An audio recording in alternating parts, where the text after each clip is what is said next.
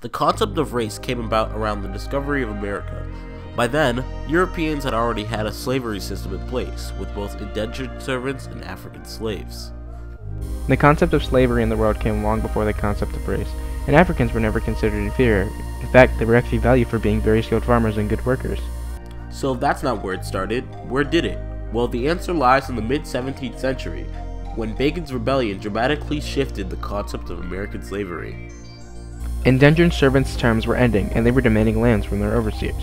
In order to combat this problem of a failing system, poor whites who were indentured were given opportunities like overseeing slaves, who were now exclusively African slaves. New laws were being written in order to separate blacks from whites.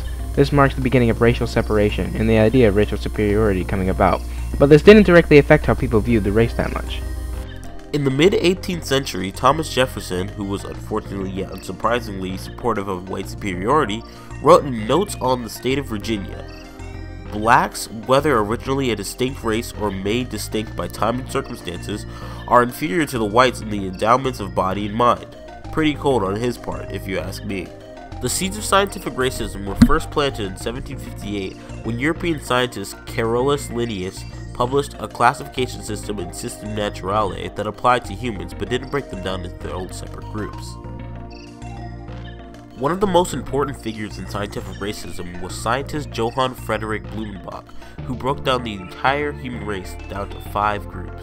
This is how he classified each group. The Caucasian race, defining anyone who had pale or white skin. The Mongoloid race, referring to humans indigenous to Eastern and Southeastern Asia as well as Arctic America. The Malay race, which refers to those indigenous to the islands of Malaysia, Indonesia, and all the smaller islands around that area of the ocean. The Negroid race, referring to those who are indigenous to Central and South Africa. And the American race, referring to people who are from both North and South America.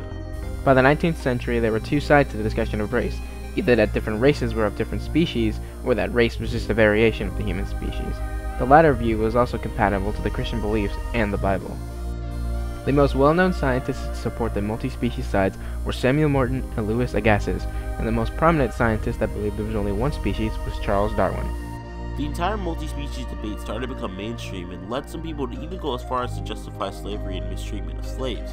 For example, plantation doctor Samuel Cartwright described the term drapetomania as a slave's tendency for running away, and that whipping was the only treatment method. The 19th century also marked a period of very widespread racialization on races other than African Americans. Native Americans, Mexican Americans, Chinese Americans, and even the Irish were on the bottom of the economic and political food chain.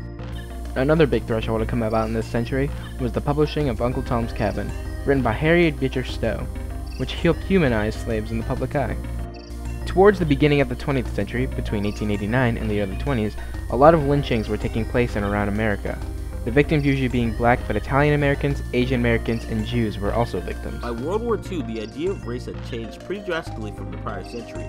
More racial categories were accepted through things like immigration. From there, the study of races became more legitimized and the idea of superiority became less of a widespread thing. Come modern day, and the concept of race was nothing like it was X many years ago, whether that be 30 years, 100 years, or even 300 years. Race is a huge part of what we represent as a population, especially in America.